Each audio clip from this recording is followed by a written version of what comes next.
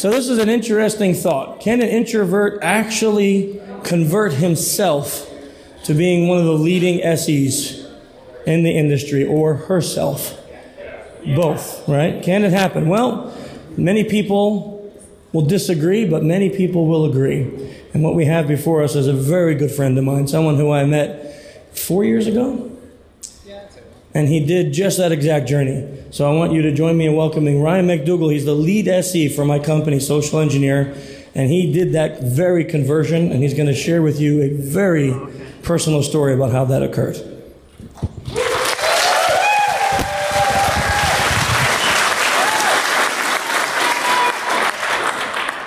Okay.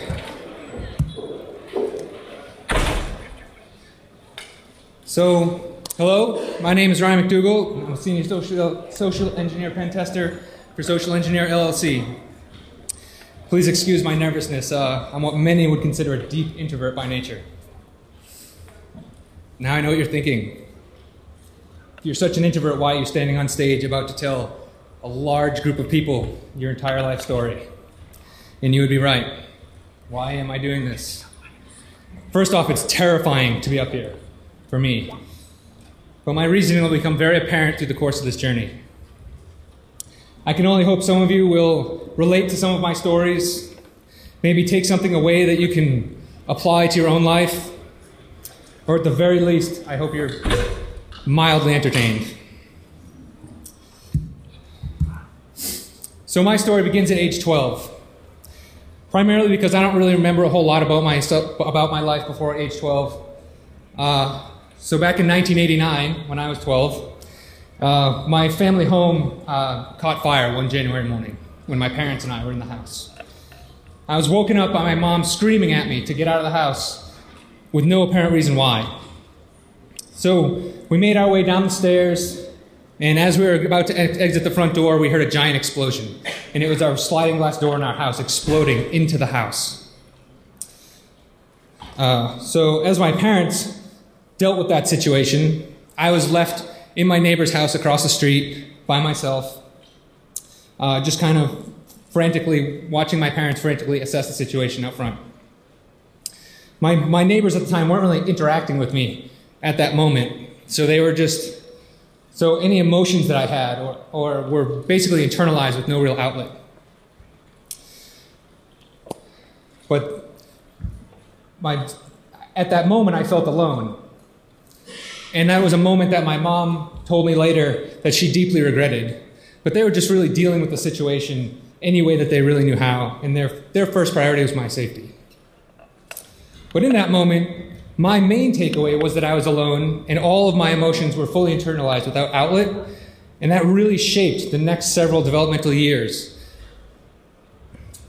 So we fast forward a few months though, and my parents and I rebuilt our house on the same foundation. They included me in every part of that process. My dad and I actually architected the house together, and they treated me like an adult at all times. The construction crew was not entirely psyched to have a tween telling them where they were getting the design wrong. But my dad would usually come home later that night and back me up on all of the decisions that were being made. An example of that was that they put in a giant picture window in the back of the house, but they put it 4 feet from where it was supposed to be. And I came home from school and told them that it was wrong, and they just kind of brushed me off. And then my dad came home from work, and he told them the exact same thing, and they had to tear down the wall, and they rebuilt it back up. But once we were all moved in, my parents bought me my first computer. Now this was 1990, so it was expensive. It was about $3,000 for what amounted to basically a flip phone worth of resources. But it was new at the time, and when it arrived, I literally tore it to pieces. Every piece that would come apart, I pulled apart on the living room carpeted floor. I knew nothing about static electricity, but I was just dying to know. I was dying to know how it all worked, right? So my mom was furious, to say the least. And so I worked the entire next day putting it all back together, and miraculously, it actually worked. She was surprised, and frankly, so was I. So I got hooked on it right at that moment, and I spent far too much time on that computer, on the local BBS, and later an AOL Prodigy internet connection. It left little time for social interactions, so any that I did have were very awkward. Now, I know that's not groundbreaking or new, but that's just what it was. I tried dating in middle school, and that was mildly successful. If you call dating late-night phone calls with lots of silence, getting dumped for the cuter boy repeatedly. My first kiss was actually almost a forced experience. She knew exactly what was going on, and I had no idea. She dumped me later for a cuter boy. But due to that house fire and that emotional suppression of that event, I started seeing my first therapist at age 13. I had issues I needed to deal with, and I really didn't know how to do that. My parents really didn't know how to deal with the way I was acting so strangely, but they were at least intelligent enough to seek help. So that was my first introduction to coping mechanisms and how you recognize and employ them in the real world.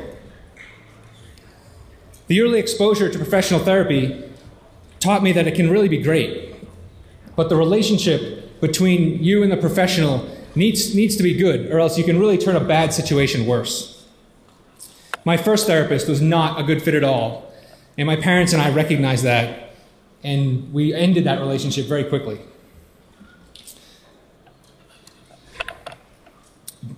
The next one was actually amazing. He was a great fit. I learned a lot about myself, and now that's where I was introduced to the concept of coping mechanisms in general in those sessions.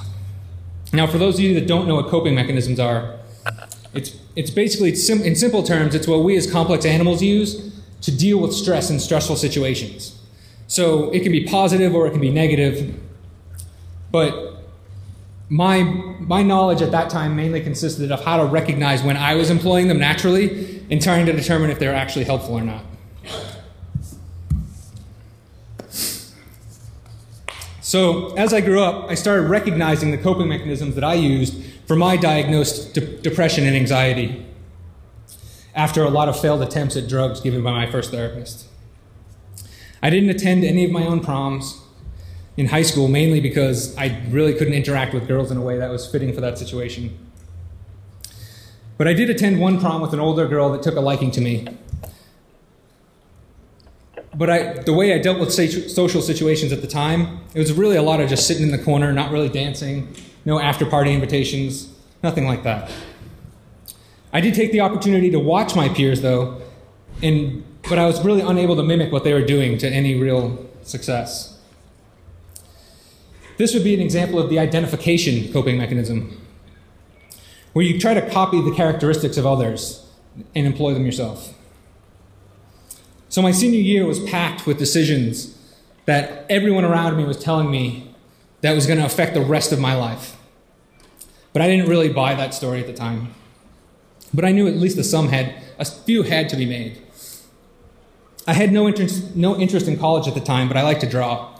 So I thought art school might be a good option. After high school, I went to art school and I just barely got accepted. I actually had to take a summer course before the school to prove to them that I could actually do what they were going to ask me to do, and I did convince them. I met a lot of different types of people there, and I started finding that there was a group of people that I could relate to and to make real lasting friendships. The artist type really fit my personality, and it wasn't because I was an artist, but it was because I could talk to and be awkward around other artists without any judgment.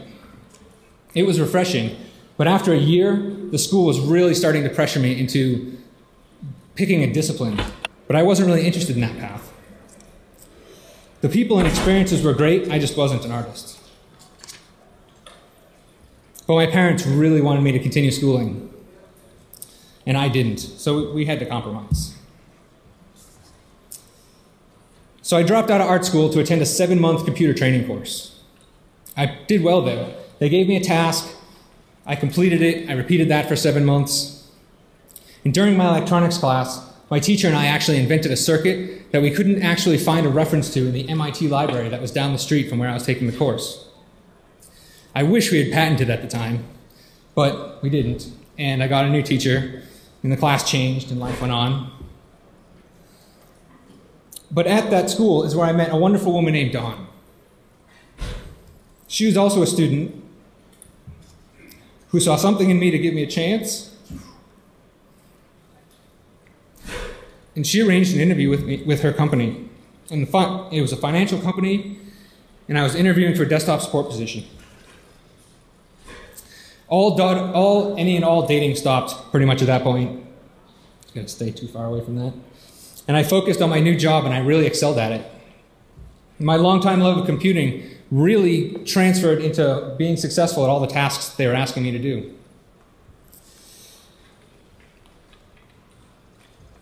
After a year, I was actually promoted to server support, and this was my coping mechanism at the time. Do work, think about work, no time for social interaction. This was an example of avoidance. My coworkers, who became some of my best friends even to this day, saw this and felt like they needed to intervene. So the day I turned 21, they decided to take me to a gentleman's club for my birthday. They thought it would help. Little did they know how I would actually approach that situation. It was so jarring of a situation that I went into full-on discovery mode just to see how and why these people were interacting with each other. I couldn't have a good time like my friends had intended. It had to be a social experiment to me. Now, the women there were breaking the ice for me, which was their job, but that's not how I saw it at the time. I wasn't falling in love with every girl that talked to me at the place, but it did give me an opportunity to have a social interaction with the opposite sex in a non-business setting. I was very respectful of the dancers, so much so that they were a little confused. It only took a few visits to that same club for them to realize that I was not the same type of patron that they were used to. I sat on my hands during all the dances that my friends were paying for. I asked them how they were doing that night. I told them they looked nice while they were dancing. After a while, they started coming over to our table just to sit down and have a regular, normal conversation with somebody. I actually liked that a lot. My friend and I we went back to this club multiple times a week to see our new friends. They were always excited to see us.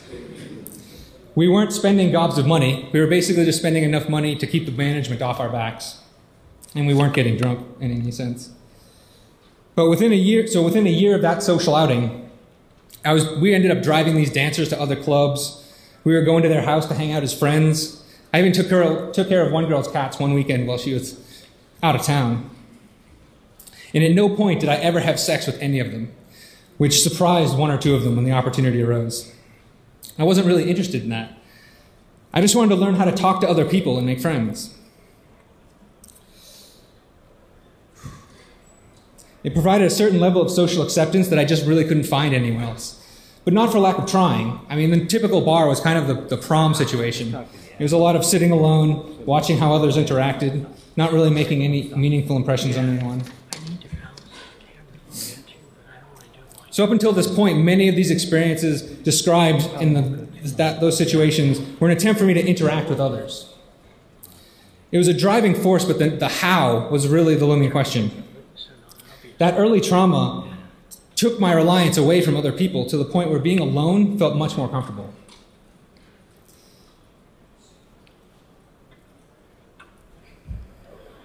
There was a driving force to connect with others, but it was just really easily suppressed. I never felt like I thought like everybody else. So most social interactions were just treated like experiments rather than just being a person. In my head, I stepped out and I passively observed and attempted mimicry instead of just being what I thought was a normal person. The early therapy sessions gave me tools to deal with my unexplored emotions, but it did very little for general interactivity. That wasn't really their goal. Although I didn't know it then, these experiments were actually disruptive to my natural development. I thought I was learning who I was, but I was just actually learning how other people were. It'd take a whole different perspective to start understanding myself.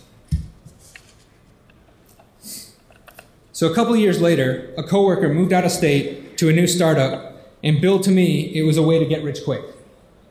He offered me a position at this new company with the promise that I'd be a millionaire in 5 years. Come to find out later, that didn't really pan out as advertised. But I was young and I had no ties to my current location other than a couple solid friendships. So I jumped at the chance. It took me thousands of miles away from everything I knew on a gamble. Once I got settled in this new location, I immediately went to the local gentlemen's clubs to pick up from the social interaction that I had just left. But it was not that easy, or the same in any way. It was different people, different situations, totally different results. It didn't take long for me to realize that, no matter how hard I tried to push that narrative. So I stopped going to the clubs, and I got back into full-on work mode.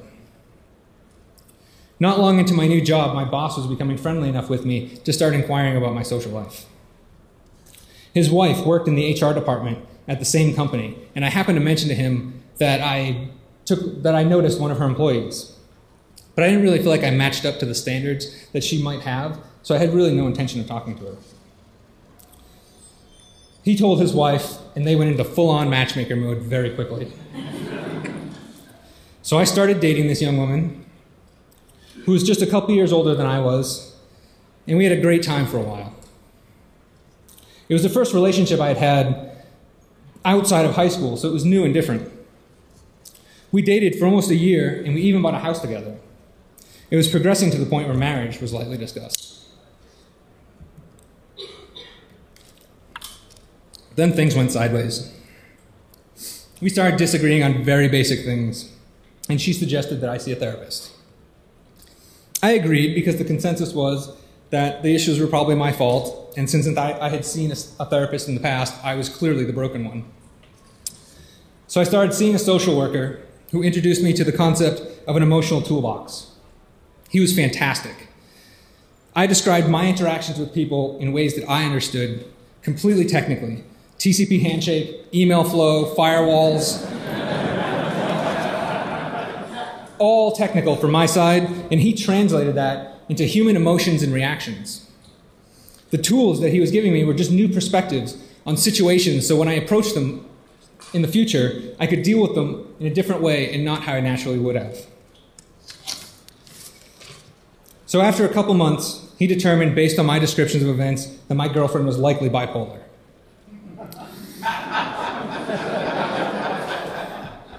He gave me a great book called Stop Walking on Eggshells by Paul Mason and Randy Kreger, which is basically a book for people who live with someone who has bipolar disorder.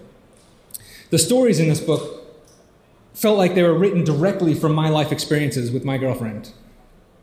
We had word-for-word conversations that were depicted in this book. It was actually shocking to me. I took this new knowledge and I tried to apply it to my home life, but she didn't really see it that way and started changing her interactions with me dramatically. We went from a seemingly happy relationship to a sour one to an abusive one. She punched and kicked me enough times that I moved out of the house we owned together, and I slept in my car until I could find a new place to live. And once I moved out, she stopped paying any bills at all. And we sold the house as fast as we could, and I paid way too much money to get out of that house. She paid nothing at all, and I still think it was totally worth it. So at 24, I moved into a new place on my own, and I focused on my job ahead. You might notice a trend happening. My comfort zone has always been my work. Interacting with computers was always easier to me, so it became my fallback. When the social world got me down, I worked. When people started to really confuse me, I worked harder. It drove my career very quickly, and my employers noticed. After about 5 years at this one company, I was offered a job at a new startup by my former matchmaker boss, Steve. We're great friends now, and it all started at this time, where he appreciated my work ethic and knew where the line was for me on a personal level. I took a 5-year hiatus from dating, or any social interaction at all for that matter, and my work life improved dramatically fast. But suddenly I felt that pull again for companionship. I learned from my past mistakes, though, and I did not date coworkers. I signed up on a popular dating site, which was new and all the rage at the time. It took a little while to get going, though. I was sending out messages to many women over the course of the year that I paid for, and I was getting very little response. I did get some dates, though. In fact, I got more in that 1 year than I did in the decade that preceded it. Talk about social research opportunities. I was experimenting with all different kinds of women. And when I say experimenting, all I mean is very awkward dinners. There was no sex at all from any of these experiences, and I went on primarily first dates. And any that I did have a second date with, it was clear there would not be a third. I did learn a lot about myself, though, for just trying. Too early. So my subscription was about to run out on the dating site, and I started talking to a friend back home about all the dates I was going on and how nothing was really coming from it. I told her I was going to send out one more email, but I really didn't think anything was going to result from it. I couldn't have been more wrong. My last email went to a lovely girl with a 77% match. We started talking over email for about a month before we decided to meet in person. Our first date was the day before my 30th birthday. We decided to meet at an Irish bar in town. I got there very early and scoped out the place. They had a couple seats around the bar called the Snug, which is just basically 2 seats in an enclosed section, kind of away from all the noise and the other goings on in the bar. So I texted my date, meet me in the Snug. She arrived, and my first words to her before even saying hi were, "Wow, you're gorgeous." She smiled and sat down. For the next 4 hours, we talked. I laid my whole history out to her, and she seemed to take it pretty well. I metaphorically vomited my life at her, and she stayed. We closed the bar. I walked her back to her car, and she kissed me. I was not prepared for that. I was tense. My hands were clenched, kind of like right now. We scheduled a second date, and then a third, and then we lost count.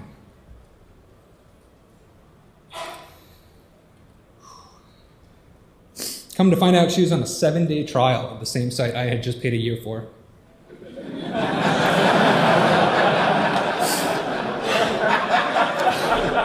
Go figure. Both our subscriptions lapsed. My world changed, and this was the relationship that I was searching for. We moved in together after about a year, and I made it clear that if she was really in this for the long haul, we wouldn't talk about marriage until the 5-year anniversary. She agreed, and we went on to develop a great relationship. Now, this was not all puppies and rainbows, but in a real adult relationship, it was a great challenge. A whole new experiment with emotions and compromise and love and care and kindness. We lasted the 5 years. We got married on our 5-year anniversary, the day before my birthday. This whole time, my job was going well, but I was really starting to feel that sysadmin grind. With so much social and emotional input at this point, my love of the job really started to fall off. I needed a change, and my boss, the matchmaker, had just quit the company, and I was about to take over his role. I wanted no part of it, so I quit with no plan. Steve's wife was a recruiter at a nearby security company for a very limited time. But she took my resume, and she got me an opportunity for an interview. With no on-paper security experience, to be on the pen test team. Now, at this point, I had 15 years of sysadmin experience, but nothing as specific as pen testing. The hiring manager, Mike, gave me a chance, and I'm forever grateful to him for that chance. I took a major pay cut to take that job, but I knew I could do it and prove myself. And this is where I was introduced to social engineering. They told me what I needed to do, and I knew I would try my best at it. but I was not at all comfortable doing it. Oh, sorry. All the anxiety from my past experiences flooded my brain at the thought of calling someone and actually asking for their password. I was given a chance to do that job, so I had to do the job. I was a professional. I had my first phishing experience was painful. I quaked on the phone. Everybody in the office knew how uncomfortable I was. But I got the target's password. Maybe the target felt bad for me, I don't know. But that first success was gut-wrenching. My coworker, Joe, saw this struggle and decided to make a game out of it for the rest of the calls. Me versus him for points. It was a great way to redirect that anxiety to finish the task.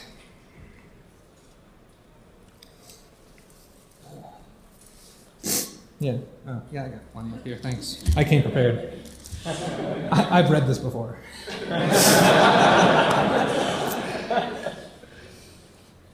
So, I actually felt bad afterwards after that call. I actually lost sleep for thinking about having to do that again. But it was my job and I had to do it. On-site impression was a very weird experience. Impersonation was a very weird experience. Let me start that again. On-site impersonation was a very weird experience. But I started to get used to that feeling of being uncomfortable. It wasn't great, but I had to do it. I was given a chance and I had to prove myself. Here's where I employed compartmentalization and repression. By boxing out all of those negative feelings when I was uncomfortable. So within my first year at that job, I lost my dad. It was unexpected. He was far away, and I was only told about his condition at the very end. I booked a flight to see him before he passed, but I was too late.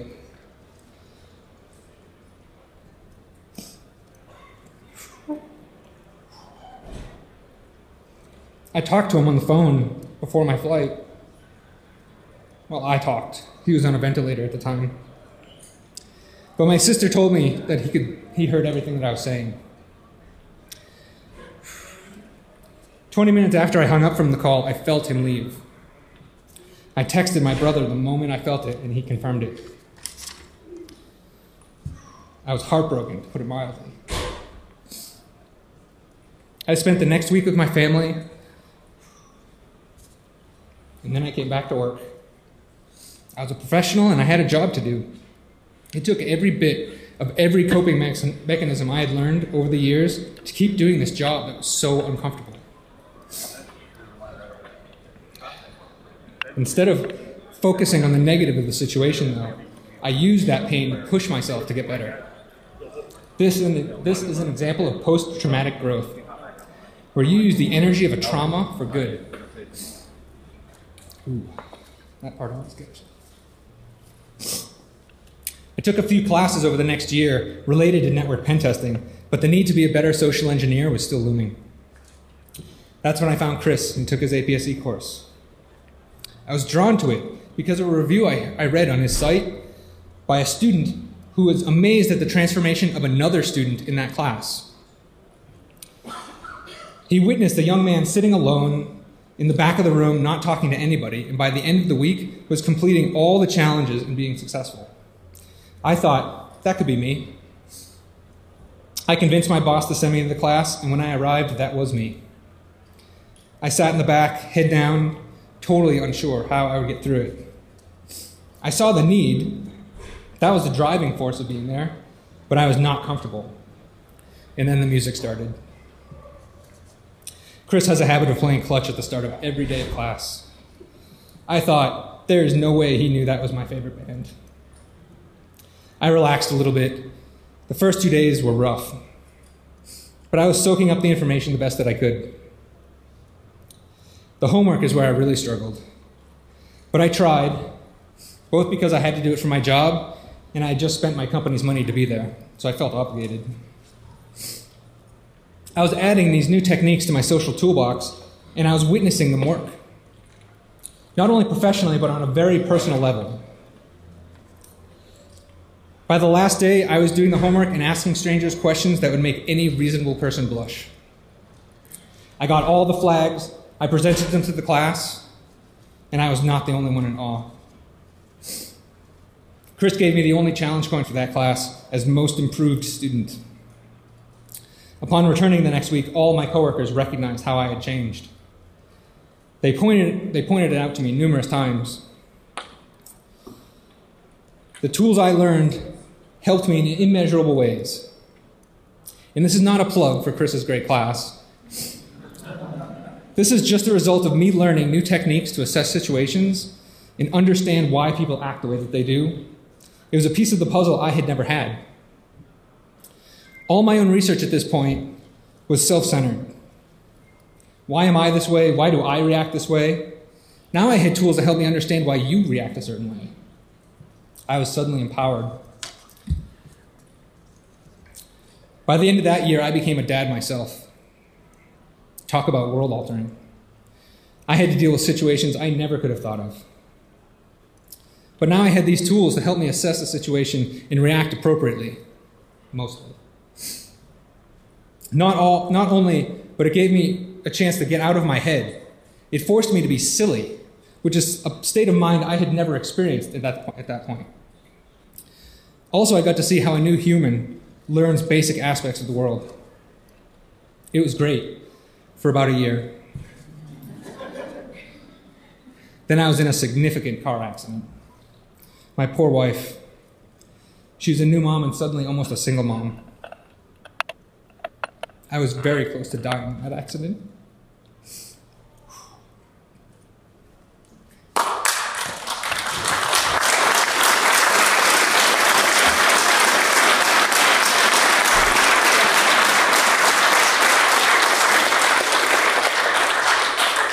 I fractured my pelvis in 2 places. My diaphragm ruptured into 4 flaps. My lower organs were all mingling with my upper organs, collapsing my left lung and breaking 3 ribs. Due to my injuries, I was in the hospital for a solid, miserable week, and then moved to a rehab facility for another solid, miserable week before I could actually go home. But even then, I couldn't walk for 4 months. I'm almost through that stuff. This was perspective changing. I had to give up on my ingrained self-reliance through the entire recovery period. My primary motivator was my wife and son. I wanted to play with them as he grew up, so I had to get better as fast as I could. I also had to embrace the notion of being uncomfortable. I experienced situations I would not wish on anyone, but I had to endure for them. I started to appreciate the feeling of being uncomfortable as a new normal. It allowed me to stop worrying about the things that felt weird and just accomplish one small goal after one small goal. I made a mostly full recovery in an unexpectedly short amount of time due to this drive and willingness to be uncomfortable just for the sake of progress. This is referred to as sublimation, where you turn unwanted feelings into something constructive. So at this point, I learned so much. I'm 1 slide behind. All right, at this point, I learned so much about my emotions and interactions with other people that I felt like I had a good grasp on what it meant to be a functional adult. I went through so much change, I didn't even feel like the same person anymore. I wasn't the same person. I had grown through success and failure and heartbreak and love. Almost 20 years had passed, and what might seem obvious to some people, I had significantly changed in ways I never could have predicted. I talked to various therapists and experts through that time and started answering the questions I posed to myself 20 years ago. I had a grasp on the how to interact and the ability to understand my own emotions and to read others more accurately. Most importantly, though, I discovered that my comfort zone was holding me back. Once I stepped out of that and appreciated the real world is when most of the learning actually took place. It was in that moment of discovery when I decided to seek out those situations that make me uncomfortable, because that's where my education actually comes from, and that's how I better myself. So after almost 4 years at the security company and staying in touch with Chris through that time, he reached out to me to fill some responsibilities for him at SECom. My trainings and my assistance at the SE Village were basically my job interview without me knowing it. I joined his team with full knowledge that it would be difficult for me. The responsibilities he presented in my offer were terrifying. I jumped at the chance. At this point in my life, I learned if I'm not scared, it's not worth it. Through everything that I'd been through to get here, if I fall into my comfort zone, I'm doing just that, falling. I make it a point now to do the things that scare me, that make me uncomfortable, because I know I can do it. I know I'll be better on the other side than if I shy away. And yes, it's not easy. And every day I try to use positive coping mechanisms to deal with whatever situation is presented. But I know I can do it. Even if I'm terrified, I know I can do it. So here I am on stage, revealing parts of my life some of my closest friends have never known, to a room full of people I do not know. Primarily because it is terrifying. This moment scares the daylight out of me. Seriously. But I know I could do it. And if you think you can't, I know you can. I don't even have to know you to say that. Because I'm not special or gifted in any way that I'm aware of. I just try to learn and grow at every opportunity I get. So it's okay to be scared of new experiences, but do them anyway. You'll appreciate the struggle, and the reward is so much more, and you'll be better for having done it, successful or not. So the purpose of telling you all of this was to tell you this part, the how. It took me 20 years to learn this. But it does not take anyone else that long that feels the way that I did. I'm going to tell you 3 things that can get you from the first part of my story to the end in less than 20 years. And it's easy to say those things now, but it's a significant challenge to do it. 1, you must force yourself out of your comfort zone, and not once or twice, but repeatedly to embrace that challenge. This is the secret sauce. If you can be comfortable being uncomfortable, you will have so many more opportunities to grow and to be a better you. 2, you have to change your perspective on failure. View it as a lesson and not a definition of who you are. It's hard to appreciate success without knowing how failure feels, but even better than that, with each failure, you learn something valuable to apply to the next attempt that you cannot get any other way. And 3, real confidence is cultivated. There are many people that I've met that appeared confident, but it was a false front to protect themselves. Only through trial and error and effort can you achieve self-confidence that cannot be challenged. I'm still in that cultivation phase myself, as I've only had about 3 years where I feel like I have the tools and the knowledge to step up and be who I am and to take credit for it. And now that I can, I see so much more opportunity to grow. This journey I just described took me from a kid who was awkward and unable to talk to people to being a senior social engineer pen tester at the Social Engineer LLC, a destination I could never have imagined. And now I'm in a position to shape the company and its future. I can only hope that you feel better for having met me. I look forward to meeting you. Thank you so much for listening.